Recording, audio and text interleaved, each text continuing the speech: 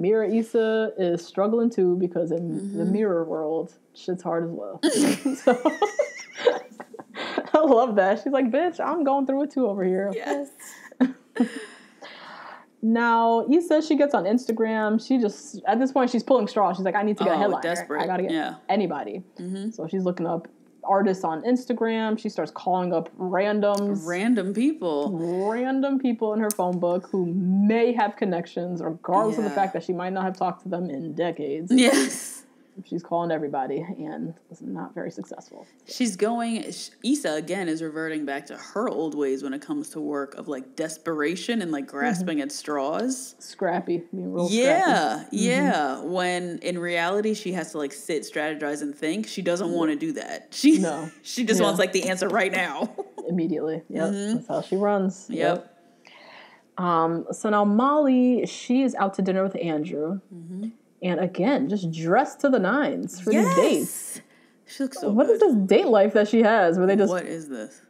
Go to these fancy restaurants that require such a dressy outfit. LA is kind of like LA has like more fancy like restaurants and less like happy hour casual restaurants. True. More like hip trendy. Like you have to look like... I don't know, I'm like dancing like that. Gotta look like something, you know? Yeah, for sure. Yeah. For sure. So yeah, her and Andrew at dinner, she has all these plans for the night. They're going to do this, they're going to smoke, they're going to do that. I know. And I love how they include weed now in the show. I was waiting for like 4 seasons. Folded in very seamlessly. Plus they're in Cali too. So like, yeah, exactly. Yeah. And they're 30. We're at that age too. Come on. Ooh, girl, yes. Yeah. So she has all these plans, but Andrew made plans for after dinner. Yeah. And she's like kind of tight at first, and he's like, "You're always working. Like I literally don't know when you're free. Like, and you blew me off 3 dadays in a row. Exactly. So I'm gonna just hope and wish on a dream that you happen to not be working after dinner. No, I made plans, bitch. Bye.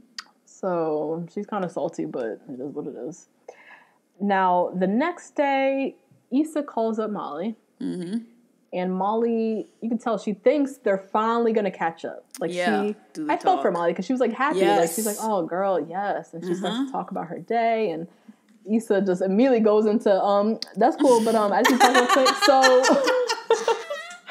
what happened was my headliner dropped out and I need your help. Lord. So she found an artist on Instagram who she saw is under Live Nation. Yep. Andrew works at Live Nation, so she asks Molly if she could talk to Andrew.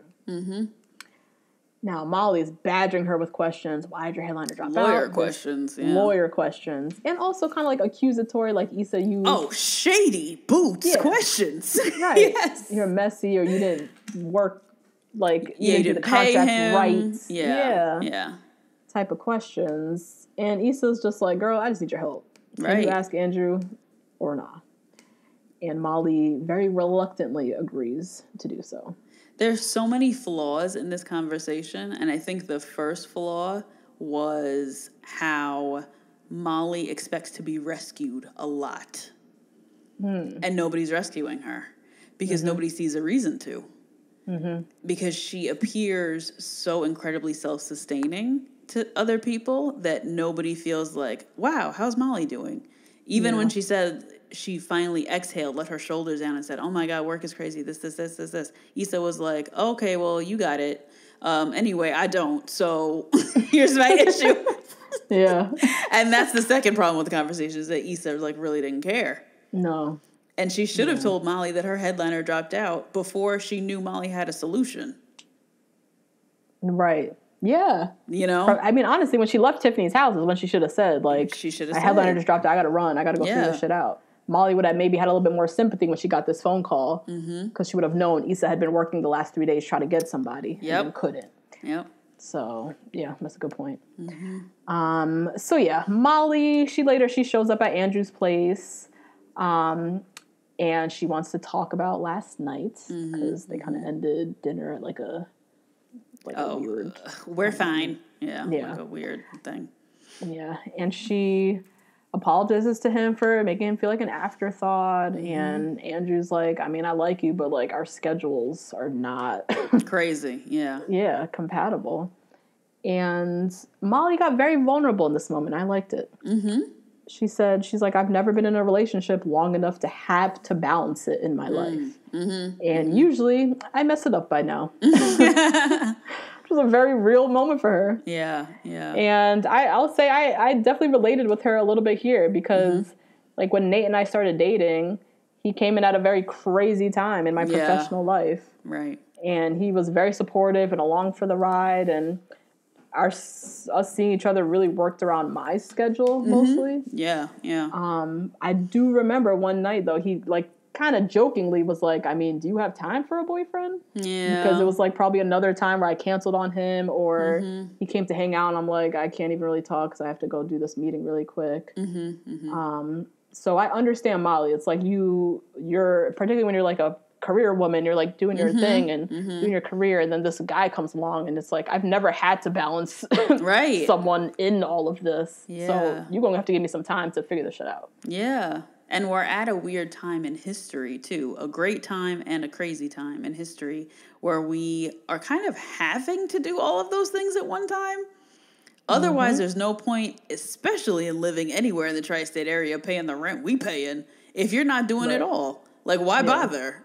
Why bother? You know? This expensive ass city, you need to be hustling and you gotta doing be hustling. 10 different career paths. Yes, and the opportunity lives here, LA, Chicago, whatever big city there is. And there's so much pressure on women now that both genders have to understand. Women and men who are in relationships have to understand. And whoever, the non-binary community as well, who is out doing work. And navigate conversations our parents didn't have to. Yeah. You know? Yeah, it's just a different time for us, particularly as like young career women. Yeah. So yeah, I appreciate that vulnerability, and she assures him she's going to do better, and he assures her that he's like still down and willing to be, patient, work with her. Yeah. So Molly sneaks off to the bathroom, calls up Issa. Issa's hype, like, can't wait to hear how the conversation with Andrew went. Like, she already's, like, reprinting the flyers with everything. But Molly lets her know, I didn't ask him, and I don't think I'm going to. And then goes off on this whole explanation about how she thinks it's best that I keep these parts of my life separate, and, this relationship is really important to me, and I just want to protect that. Issa's like on the other side of the phone call, like hurt and confused, and now is when you're gonna put this huge boundary up, girl. When you see I have no headliner for this shit I've been working hard for months. Are you fucking out of your mind? Yeah, and you have the answer. You have access to the answer, you wouldn't know the answer unless it was from me. Yeah, because Issa started dating Nathan, and that's Nathan's friend. So, girl. Oh, there you go. Fuck out of here. Fuck out of here. Ooh, so that was whack. I felt for Issa. Definitely, because now she's like, all right, now I got to figure this shit out myself. And my best friend here, yes, they're not on good terms, and Issa could have done things so differently. Yeah. But still, now, Molly, is when you're trying to pull the boundary card. Come on. Also, like, why the boundary card? I've never even heard this. It's crazy. Yeah. What the hell? So yeah, that was the end of the episode. So we go straight into episode 5. And Issa stressed. 3 a.m. Block party is tomorrow. She's obviously not sleeping, just so much on her mind. She gets on Instagram. She sees that Nathan is online and messages him. Next thing, they're talking on the phone.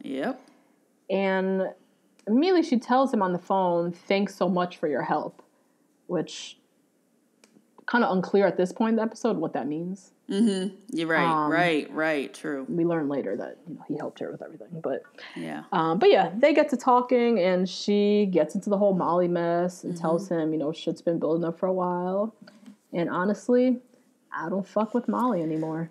So glad this was at episode 5, and we have 5 more to go. Right. At this point, I was really happy this wasn't the cliffhanger of the season. Yeah, oh God, no. They have to solve this before I go insane.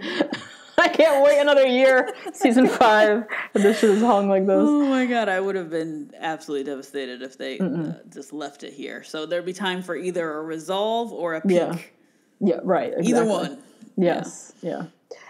So meanwhile, Molly, she's at her apartment. She's getting dressed for the block party and complaining up and down about going. This is my low-key slay moment because Molly's bedroom, her bedroom fashions, oh my God. Yeah. They're so good. They're so good. I know.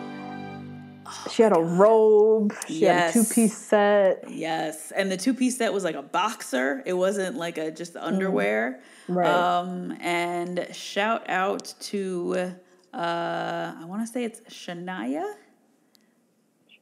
Shiona, maybe? Okay. Anyway, the stylist on Insecure. She's everything.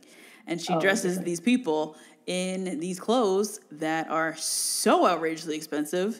And I love them. I love seeing expensive clothes on real bodies. I love it, love it, love it. Because I know that set was like, it was a genre provocateur. It was $5 million.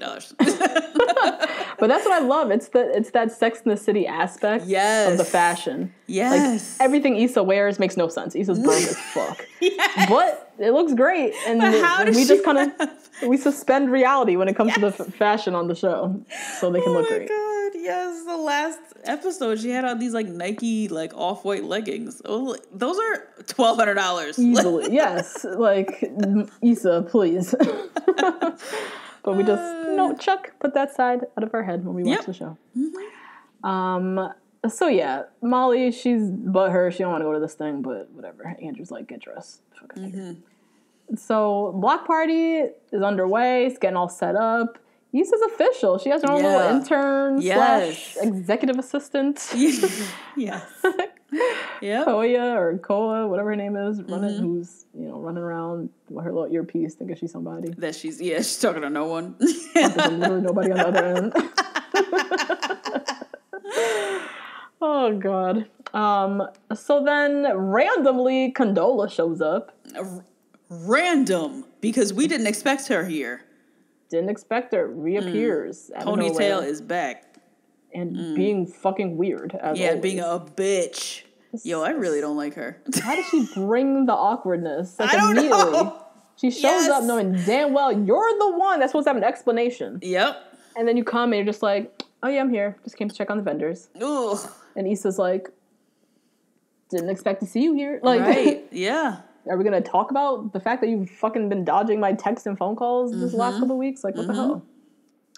So yeah, Condola reveals to Issa that her and Lawrence broke up. But Issa didn't know, nor did she care, because she's been so wrapped up in this block party that you're fucking hurting your feelings thinking Issa gives a shit at this point. She's just trying to wrap this event up. Yeah. But she came to congratulate her on the events and all that jazz.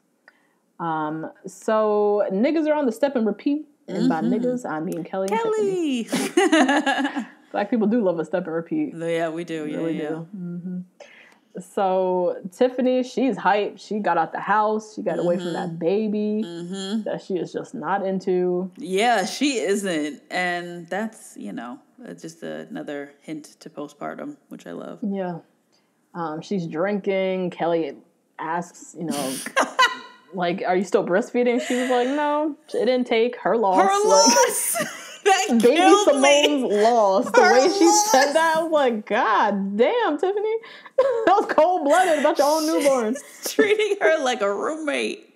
Yes, literally.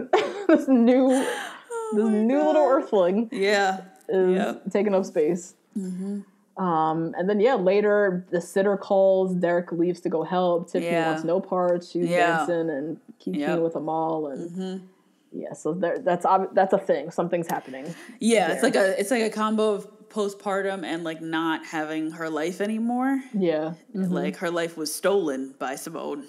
Right, and she's the one. Yeah, she's the one out of the 4 of them with a baby and a husband. Yeah, so it's just like a whole different dynamic, and she feels like she's missing out. So she's trying to stay roped up. Now Kelly, she's excited for Issa. She commends Issa on a job well done. And then suddenly slips into this very strong very random Yes. London accents. Yep. Which has got to be one of the funniest moments of the season. The way I was laid out, I rewinded because I was like, what? Her accent was so good too. It was good. She was so funny. Oh so my good God. and so strong and funny.